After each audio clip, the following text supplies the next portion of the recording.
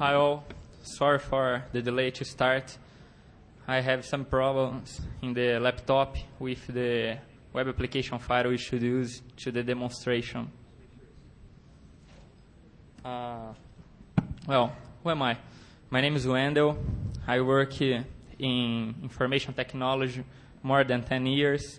I work for a company in Brazil called Security Labs. We work for a credit card company, government, and the other big companies in Brazil. I'm affiliated to Hakin9, which is an international group of security research. I had been working with penetration testing the last 3 years. I had discovered some vulnerabilities in webmails like Open Webmail, WebMeow, and the others, access points like the link, Citrix Metaframe, and the other softwares. I wrote some tools that was used in some magazines famous around the world like Hakin9 and the PCWorld. I also spoke to some conferences very famous in Brazil like Hackers to Hackers conference, Code Breakers, and was invited to speak to others like IT Underground in Italy and the IT1 Take One Mexico. Well, I am from Brazil. Slide speak by itself. Yes, when I arrived here, everybody speak to me about Brazil. Oh, are you from Brazil? Soccer, what do you think about the next games? All this stuff. So, yes, I'm from Brazil, the city of Pelé, and the slides again speak by itself. Well, what you see in this presentation? What is the WAF we are speaking about?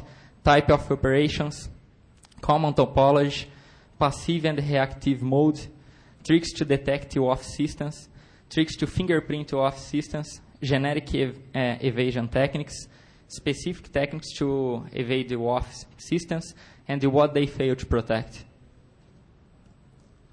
Well, we have a small description retrieved from the Web Application Security Consortium glossary that basically say that web application firewalls are a kind of firewall specific to layer 7 applications, in the case to the web application, that try to protect the application from hostility attacks in this specific layer.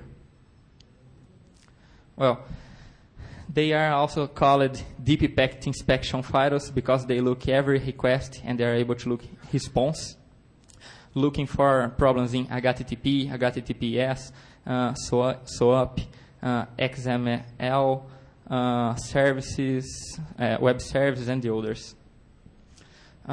Some web application firewalls look to signatory attacks, like you see in many firewalls, and they also abnormal contents, behavior problems, that basically are the same we see in EDS and EPS technology. The web application firewalls can be either software, hardware, or appliance. And basically, they try to protect a web server.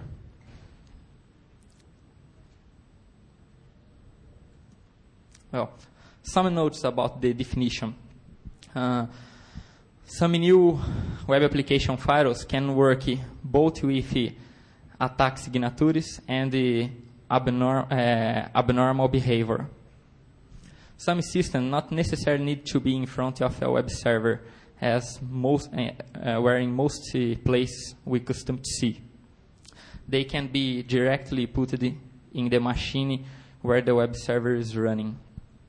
There is not only, as described in some older documentations that are really used as reference, able to detect only attacks in the incoming packets. It's able to detect attacks in inbound and the outbound packets. Basically, there are 3 types of operation modes. They are negative modes that are based in a kind of blacklist. They are positive modes, which are a kind of whitelist based, and mixed mode. That's what most famous web application in nowadays using. A kind of negative mode and a kind of positive mode. Well, Negative security model recognizes attack by relaying a database of expected attack signatures, like most of the EDS and EPS that we have today on the market. For example, look for any page or any argument with the user input match any potential cross-site scripting strings. This can be, for example, strings, string.from char code, and a combination of all these strings. Well, the good point of this kind of operation mode is that it's very fast to install and use. Basically, you have a pre-built group of rules that try to detect the most common attacks. So you basically get an appliance or a software, install, and this is running. The bad point is it's so generic, so in general you have a high number of false positives, more time to process, and also a small number protection. Positive security model also. Basically, it's a kind of enforcement of the application logic. For example, if you have a script called the news.jsp and it have a field called the ID of identification that only accept numbers from number 0 to number 10 and always starting from number 0 and going to 65535, basically they construct a kind of rule that only allow this kind of data, this kind of digit, start from this number to this number, and all other data will be exceptions and not be processed. Well, by the nature of the rule that's much more small and it's much more fast and have better performance, and they also provide less false positives when you have good rules. The bads are, it takes much more time to implement. Some web application firewalls in the market provide some tools to automatically generate this kind of rules, what they call in general automatic learning mode or similar name. This kind of stuff is good and they are helping a lot in generate these rules. The big problem is that this rule is never perfect, and to work automatically, they need basic to have human reviews. Else, they will also be so leaky in a fashion that doesn't generate a lot of false positives. And it make the attacker's life much more easy. Well, the mixed mode is basically the use of positive and negative models together, which is happening most of the today's web application firewall. However, in general, all have one that is predominant, negative or positive model. Well,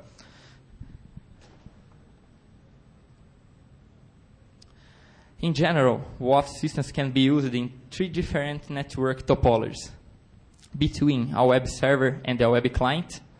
This is the most common that we see in the internet, also which people call like reverse proxy. We have a web application firewall in a reverse proxy, appliance or a machine that is seated between the web client and the web server. The second is integrated in the all web server, which is more common in small companies. And the third option that's not so common, that's directly connected in the switch in port mirror, span, or HAP that are other asynchronous names to the same, that basically get a copy of all the data that a network, that a port get, it's replied to another one when it's running the WAF system. Well, passive or reactive. Most WAF systems work both passive and reactive mode.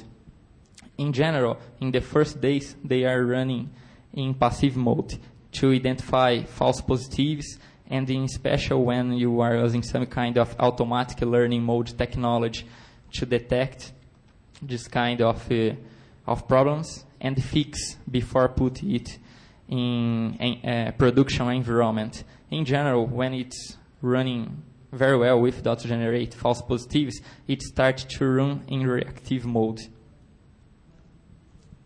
Well, a little back from Brazil. Here we have some famous guys from Brazil that probably all should be. The second thing that everybody asked me when I arrived here, hey, and the Brazilian Jiu-Jitsu, what happened? It really works, blah, blah. That's the answer. Brazilian Jiu-Jitsu really works. We can see Anderson Silva, Royce Grace, Rodrigo Minotauro, and many others. Well, here we have some tricks to defeat WAF systems. Well, WAF systems leave several points that can be used that permit us to detect them. Example, cookies. We have example of Citrix NetScaler. Citrix NetScaler, in some cases, add on cookie in the application that allow us to detect it's running. As we can see, in the cookie field, we have NES, that is a synchron of NetScaler, underline AF, and the other names. This kind of cookie allow us to identify this kind of system. We can see in a real-life site.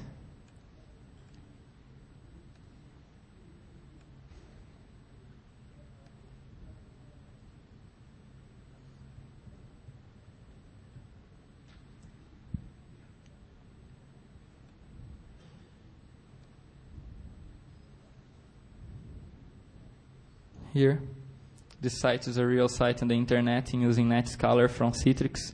We can see the cookies it added to the application, and consequently allow us to detect the presence of the web application firewall.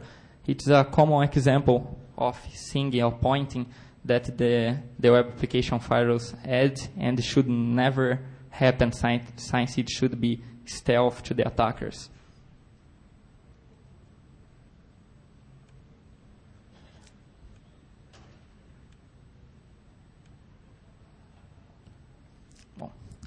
Header rewrite. Some WAF products allow rewriting of HTTP headers. The most common is the server field. What happened?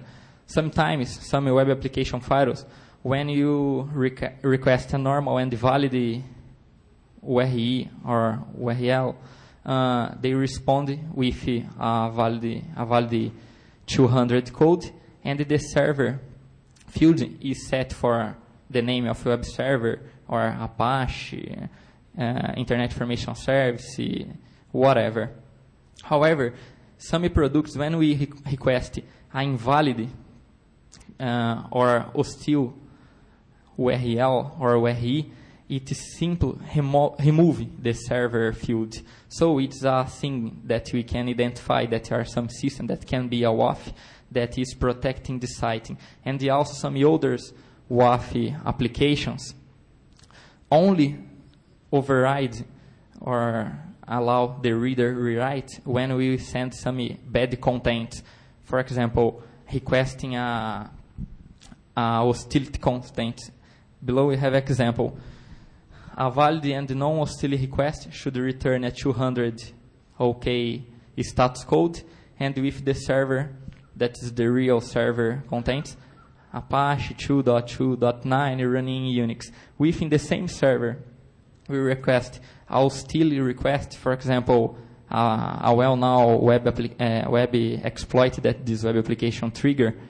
We can get the following response. The server was changed to Netscape Enterprise 4.0. So it's another problem in some web application products. They only apply the HTTP, the header rewrite in some circumstances that allow us to identify their presence too.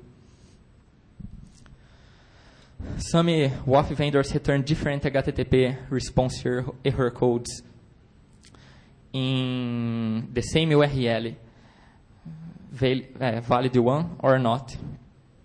If you insert a hostility parameter, for example, just to be more clear, since my English is far away to be good,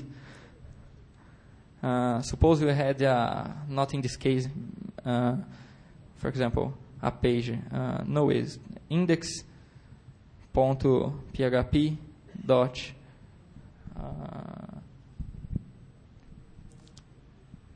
ID equal 1, 2, 3. For example, it's a kind of a, suppose, valid request and is processed. If we put in the same request that you always return the code 200, for example, it should be processed okay. If we just change the 1, 2, 3 to something like pipeline ID or ID that is hostility content, in general, people trying to execute the operating system command, this can return for us a different HTTP response code. For example, 404 as if the page index.php doesn't exist, which is not true. So we can be sure that it's not the content of the web server and the application in the middle, like a web application firewall. Also, the same happen if you request parameters that doesn't exist. For example,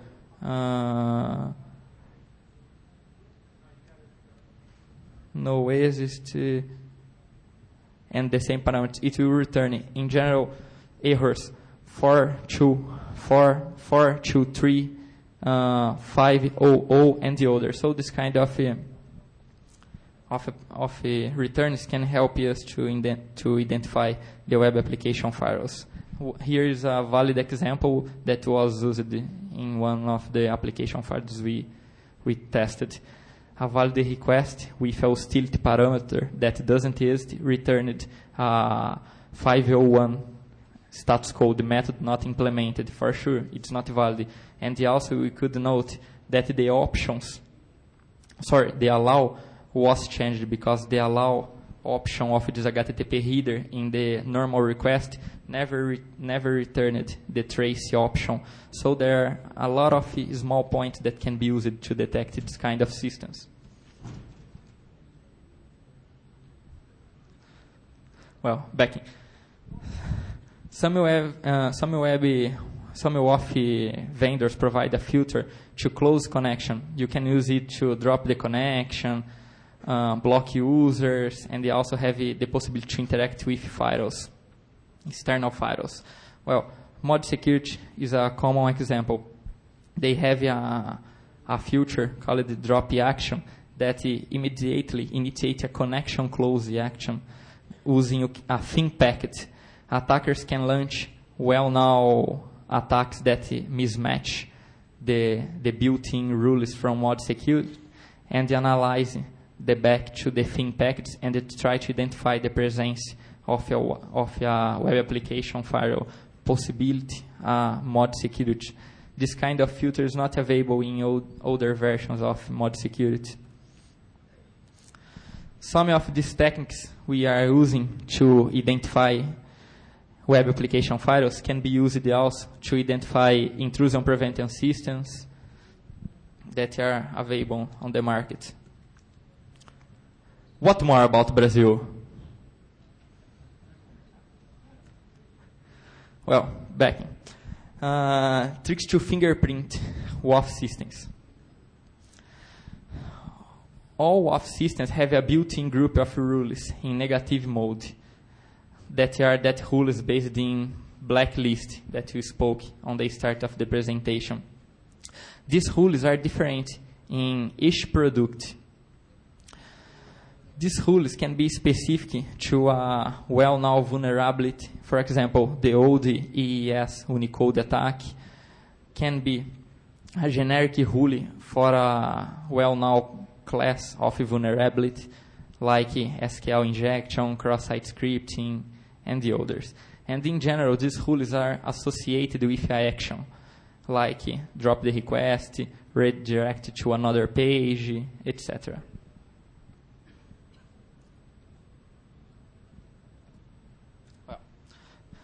Attackers can create a set of attacks that test for a range of vulnerabilities that most WAF systems protect against or not.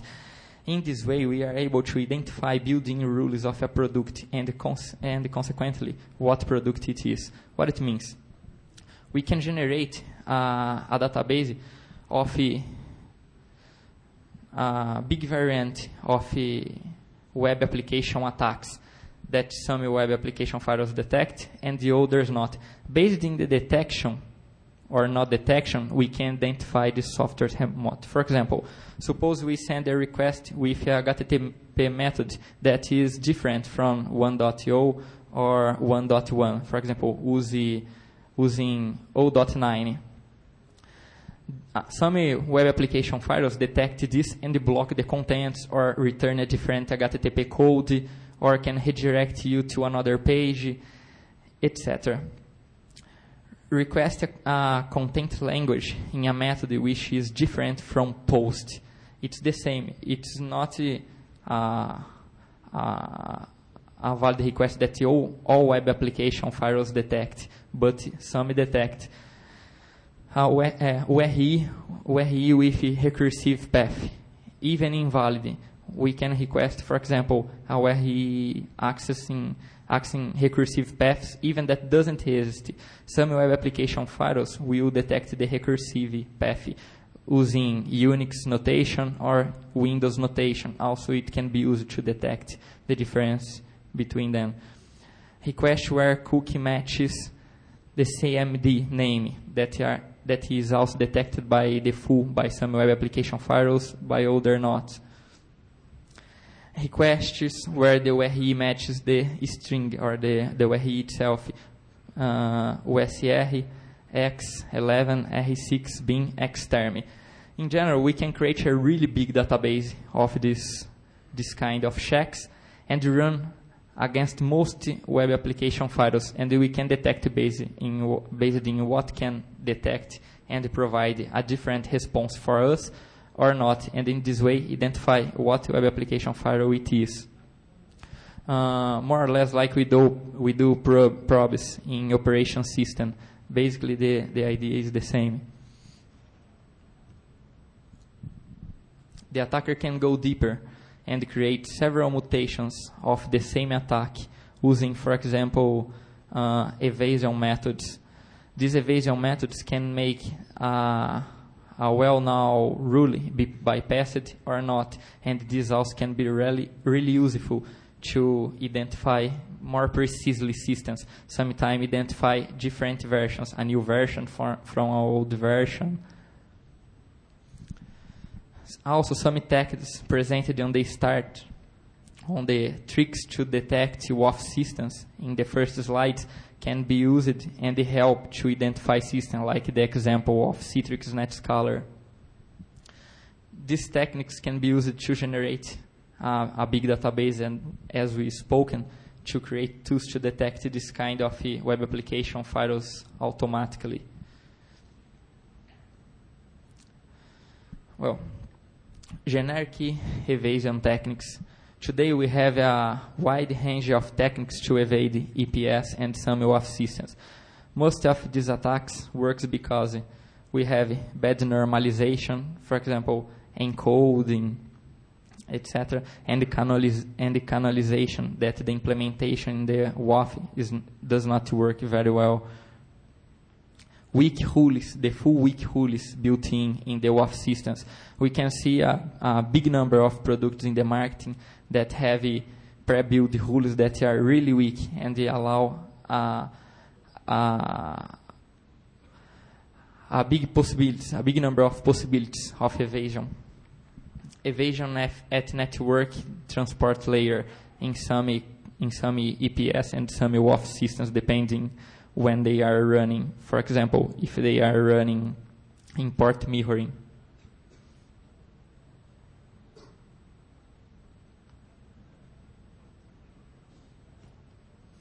Well, here we have some examples of common generic evasion techniques.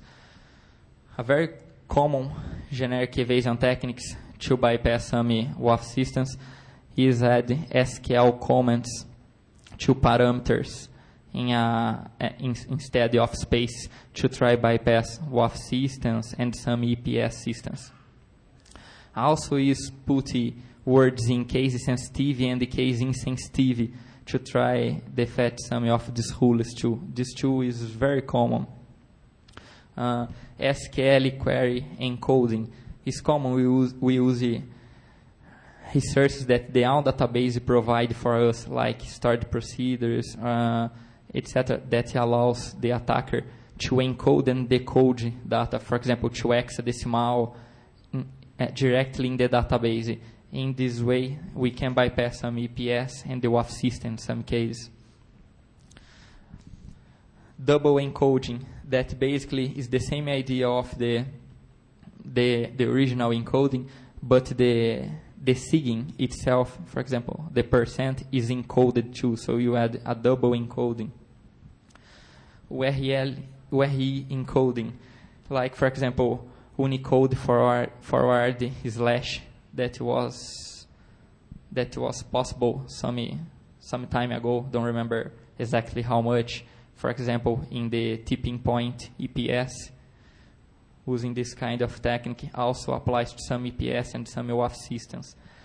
HTTP request smuggling, that basically is a technique that some attackers use to create a HTTP packet that will be parsed differently in the backend web server and in the web application file, reverse proxy or whatever that is in the middle of the connection. IP packet fragmentation in some cases, depending on the topology, is possible. That basically use the question of fragmentation and the reassembly to bypass the same. Brazilian Carnival, that everyone always asks. Probability all of you know, and who don't know should go to Brazil, to the Carnival, and you will appreciate. Boys, girls, everybody. Specific techniques to evade WAF systems. Similar as attackers can fingerprint WAF system as presented, they can use a technique to precisely identify which restriction of a rule applies to a specific class of vulnerability. What I mean?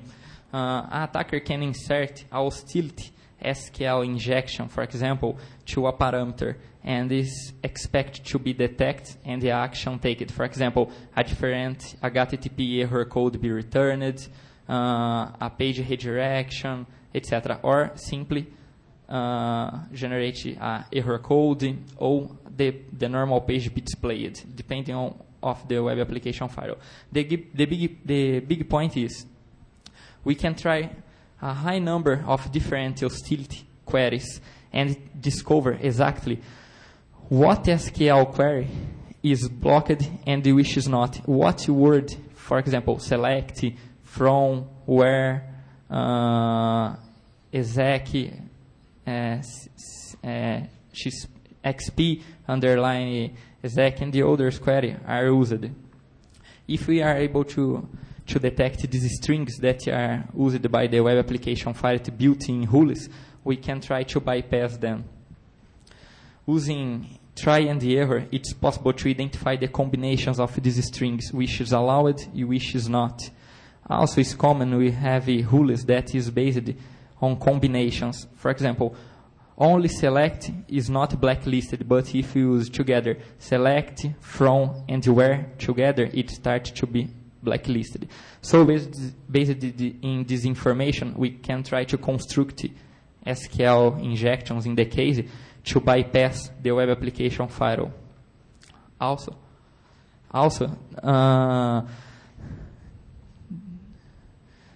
this can be used to deny.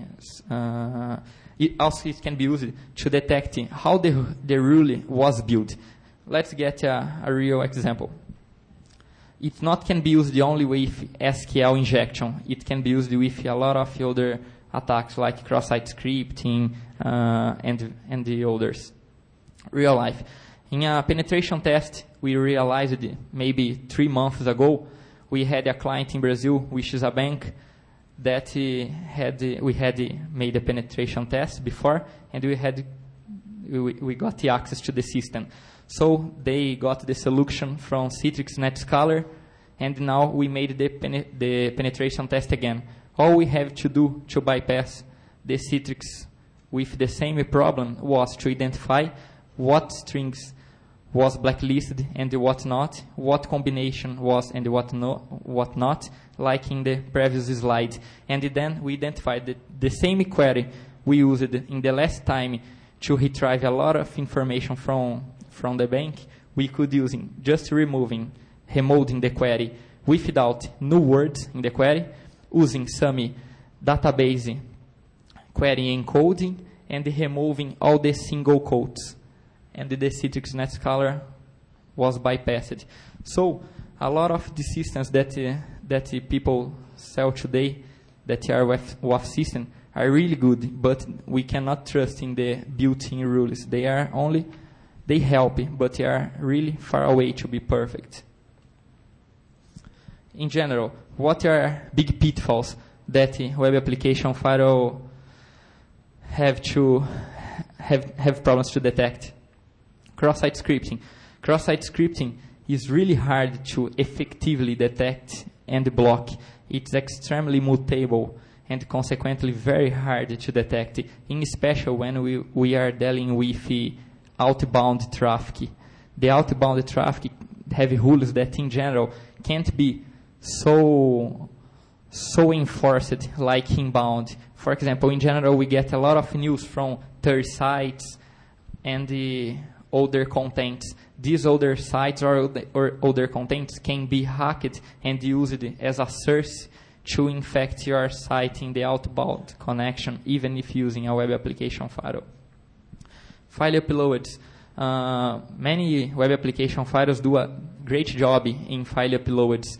However, we have some tricks that's really hard to bypass. For example, when you insert web shells inside the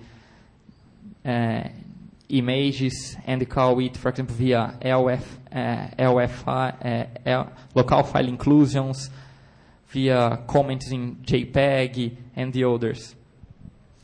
Also, remote command execution based in server response is very hard to detect. Some web application firewalls in the last year, maybe, tried to detect some remote code execution, like, for example, the return that when we type in a Unix machine, the command ID, the command uname, ps, ls, they have a kind of standard format, and there are rules that try to identify this standard, to identify it in the outbound traffic. It's a good idea, at least in the start, since it could detect a lot of people that had broke into the web server.